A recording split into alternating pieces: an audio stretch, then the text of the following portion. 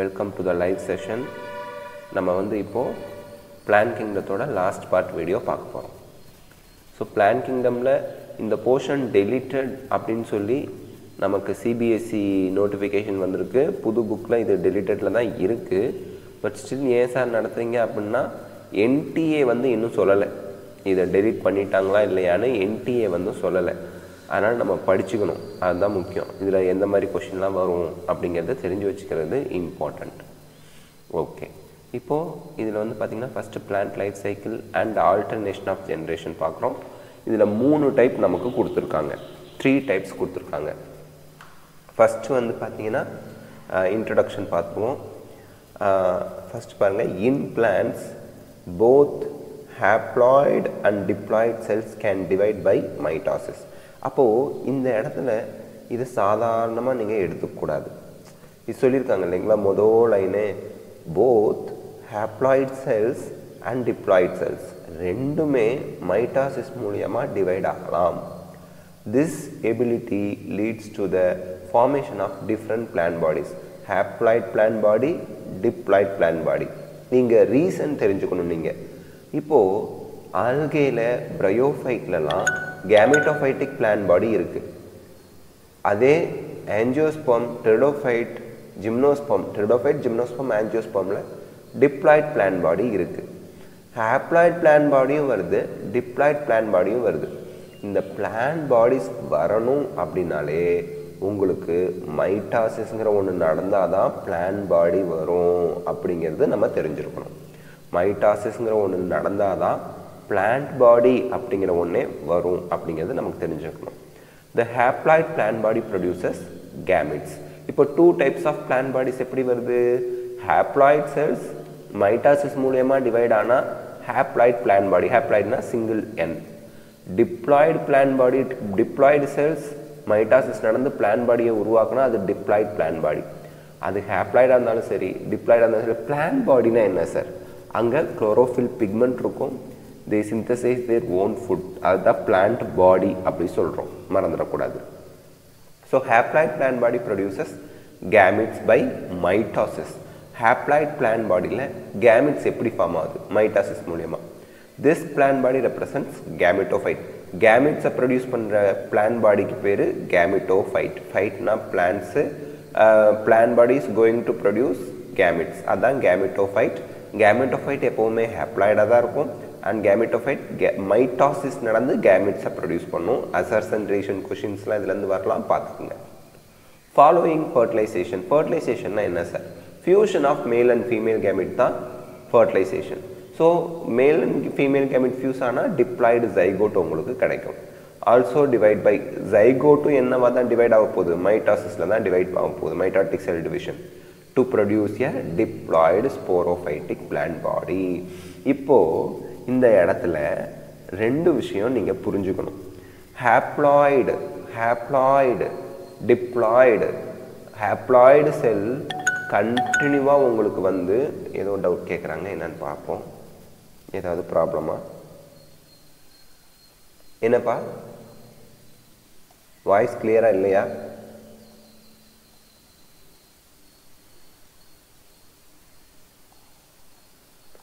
Hand rice பண்ணிங்களே, என்ன hand rice பண்ணிங்க? Voice கிளியராக இருக்குங்களா?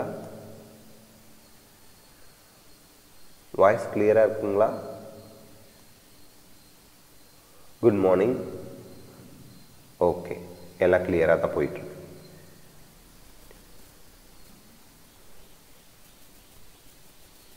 இப்போது இங்கே நம்ம தெரிஞ்சுக்க வேண்டிய ஒரு விஷயம் என்ன அப்படின்னா, என்னப்பா ஏதோ கொஷின் கேட்குறீங்க, யார் ஹேண்ட் ரைஸ் பண்ணுறீங்க? ஹேண்ட் ரைஸே காட்டலையே. ஓகே, வேறு ஏதோ சவுண்ட் வருதாட்டுக்கு, நான் தான் கன்ஃபியூஸ் பண்ணிட்டேன். ஓகே, கவனிங்கப்பா.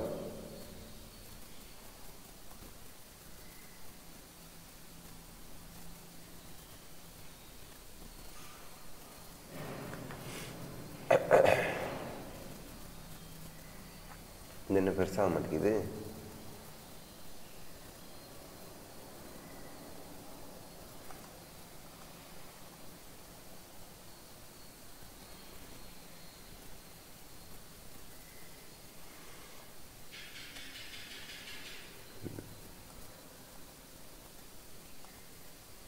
ஓகேங்க.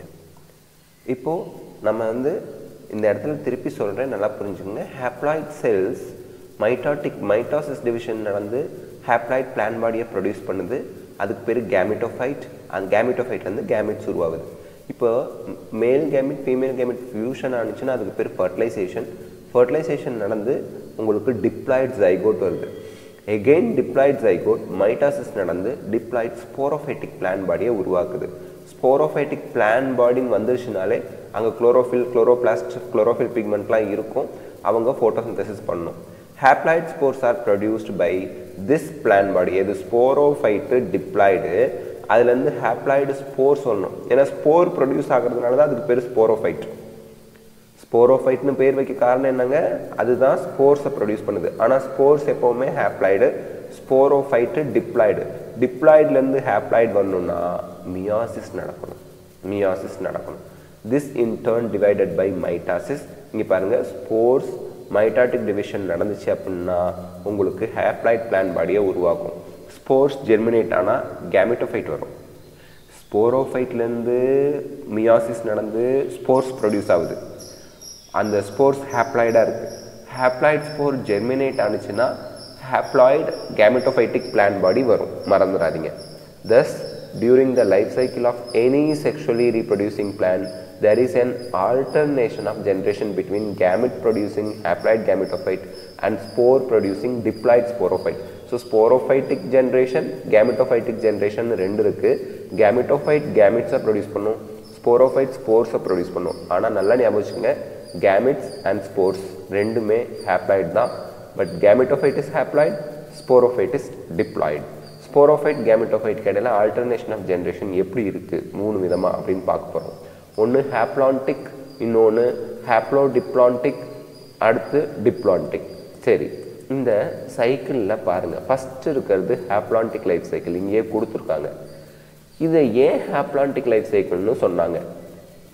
இந்த ஃப்ளோ சார்ட் மாதிரி, இந்த பை டயக்ராம் மாதிரி வட்டமாக வரைஞ்சிருக்காங்கல்ல, இதில் பாருங்கள், டிப்ளாய்டாக இருக்கிறது இந்த இடத்துல இந்த கை மாதிரி வச்சு காமிக்கிறேன். டிப்ளாய்டா 2n அப்படிங்கிறது டிப்ளாய்டாக இருக்கிறது ஜைகோட் மட்டும்தான்.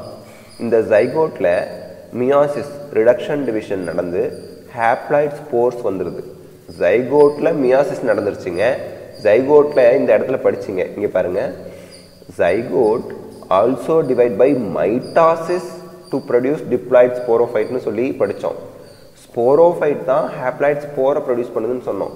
ஆனால் ஹேப்ளான்டிக் லைஃப் சைக்கிளில் ஜைகோட்டில் மியாசிஸ் நடந்து ஸ்போர்ஸ் வந்துருச்சு, ஸ்போரோஃபைட்டே இடையில இல்லை. அதனால தான் அதுக்கு பேரே ஹேப்ளான்டிக் லைஃப் சைக்கிள். அங்கே தான் கொஷினே கேட்பான், மறந்துடாதீங்க. ஜென்ரலாக உங்களுக்கு ஜைகோட்டில் மைட்டாசிஸ் நடந்து ஸ்போரோஃபைட் வரும். பட் ஹேப்ளான்டிக் லைஃப் சைக்கிளில் ஜைகோட்டில் மியாசிஸ் நடந்து ஸ்போர்ஸ் வந்துருச்சு. அப்போது டிப்ளாய்டு அப்படிங்கிறது உங்களுக்கு ஜைகோட்டோட முடிஞ்சு போச்சு. அதனால் most of the life cycle ஹேப்ளாய்டாக தான் இருக்கும். ஸ்போர்ஸ் ஜெர்மினேட் ஆகி கேமிட்டோஃபைட் வரும். கேமிட்டோஃபைட்டில் 2 கேமிட்ஸ் ஃபார்மேஷன் நடந்து அந்த கேமிட் ஃபியூஷன் நடந்தால் கேமிட்டோஜெனிசிஸ்ங்கிறது ஜெனிசிஸ்னா ஃபார்மேஷன், கேமிட்டோஜெனிசிஸ்ங்கிறது ஃபார்மேஷன் ஆஃப் கேமிட்ஸ். அந்த 2 கேமிட் ஃபியூஸ் ஆனிச்சுன்னா அதுக்கு பேர் சின்கேமி. ஃபியூஷன் ஆஃப் கேமிட்ஸ்க்கு பேர் சின்கேமி, இல்லைனா ஃபர்டிலைசேஷன். 2 கேமிட் ஃபியூஸ் ஆகி ஜைகோட் வருது.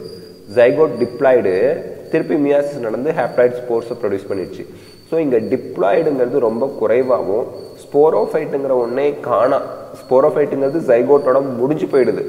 அதனால் இதுக்கு பேர் ஹேப்ளான்டிக் லைஃப் சைக்கிள்.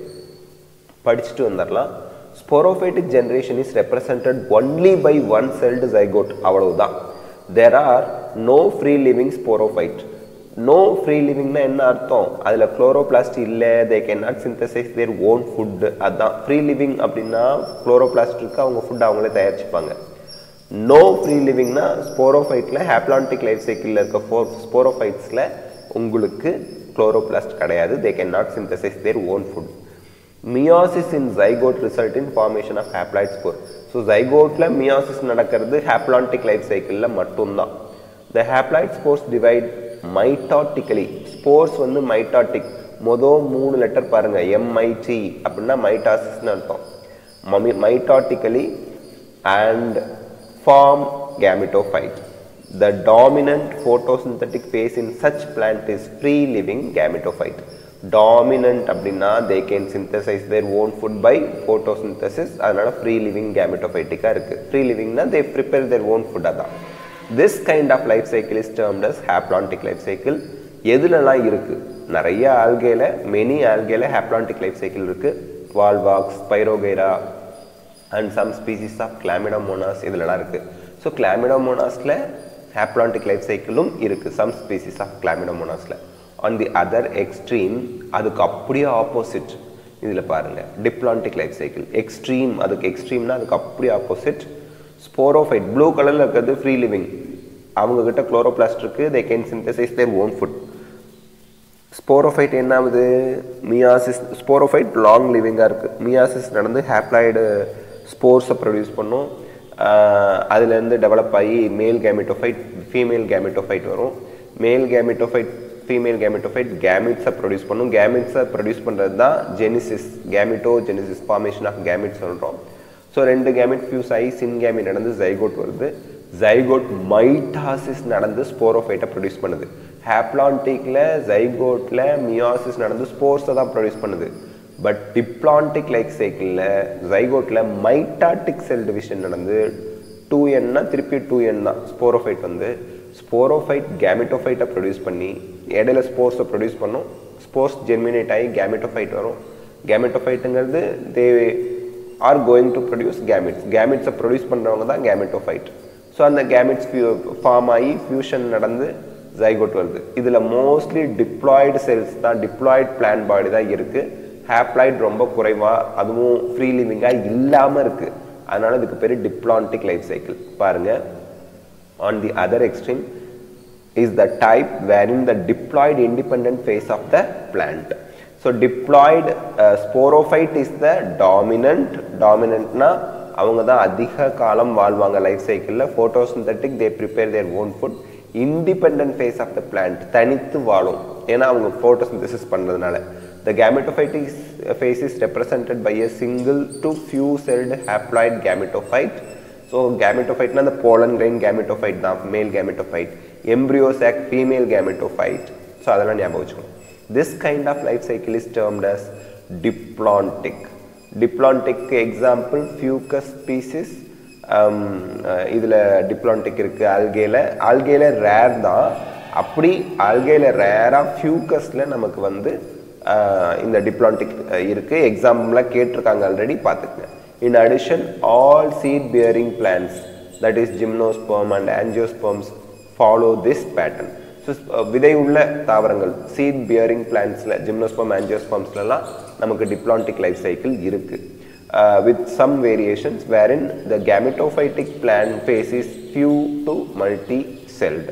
இங்க வந்து diplontic life cycleல gymnosperm angiospermல gametophytic phaseங்கிறது ரொம்ப கம்மியான செல்ஸ்ல இருந்து மல்டி செல்ட் கண்டிஷன் இருக்கும். ஆனா ஃப்ரீ லிவிங்கா இருக்காது diplontic லைஃப் சைக்கிள்ல. சரி, bryophytes and pteridophytes இந்த ரெண்டுலயும் இந்த haplontic diplontic இல்லாத மூணாவது ஒன்று இருக்கு. அதுக்கு பேரு haplodiplontic. Bryophytes and pteridophytes interestingly exhibits an intermediate condition between haploid and diploid. அதுக்கு பேரு haplodiplontic. Both phases are multicellular. However, they differ in their dominant phase. Bryophytes la dominant phase gametophyte. Pteridophyte la dominant phase sporophyte. அதான் இங்க differ ஆகுது அப்படின்னு சொல்றாங்க. ஆனா gametophyte sporophyte ரெண்டுலயுமே chloroplastோட இருக்கும். They prepare their own foodங்க. மறந்துடக்கூடாது. அடுத்து a dominant independent photosynthetic thalloid. Thalloidனா thallus like root like stem like leaf like structures இருக்கும். True root, true stem, true leaf இருக்காது. Or erect phase is represented by a haploid gametophyte and it alternates with the short-lived multicellular sporophyte totally or partially dependent on gametophyte for its anchorage and nutrition. இது क्वेश्चनல கேட்டிருக்காங்க. Assertion ரீசன்ல நல்லா பார்த்துக்குங்க. Bryophyte and pteridophyteல bryophyteல sporophyte வந்து கேமெட்டோஃபைட்டை நம்பி தான் இருக்குது. Gametophyte வந்து dominant independent photosynthetic தேலஸாக இருக்கும். Gametophyte haploid gametophyte. ஸ்போரோஃபைட் வந்து கேமெட்டோஃபைட்டை நம்பி தான் இருக்குது. எதுக்கு? ஆங்கரேஜ்னால் அதில் அட்டாச்சாக இருக்கிறதுக்கும், நியூட்ரிஷன்னா அதுலேருந்து ஃபுட் வந்து எடுத்துக்கிறதுக்கும். ஆல் பிரயோஃபைட்ஸ், எல்லா பிரயோஃபைட்ஸ்லேயுமே இந்த பேட்டர்ன் தான் இருக்குது. கேமெட்டோஃபைட்டை நம்பி தான் ஸ்போரோஃபைட் இருக்குது. கேமெட்டோஃபைட்டில் தான் ஸ்போரோஃபைட் ஒட்டிக்கிட்டு இருக்குது. கேமெட்டோஃபைட்லேருந்து தான் ஸ்போரோஃபைட் ஃபுட்டை எடுத்துக்குது. அதுதான் partially are totally depend on gametophyte. யார்? ஸ்போரோஃபைட் கொஞ்சமாவோ இல்லை முழுசுமாவோ கேமெட்டோஃபைட்டை தான் நம்பி தான் இருக்காங்க. எதுக்கு? ஆங்கரேஜுக்கும் நியூட்ரிஷனுக்கும். இது பிரயோஃபைட்ஸில் இருக்கிறது. A diploid sporophyte is represented by a dominant independent photosynthetic vascular plant body. Vascular அப்படின்னு வந்துருச்சுனாலே xylem phloem இருக்கிறது.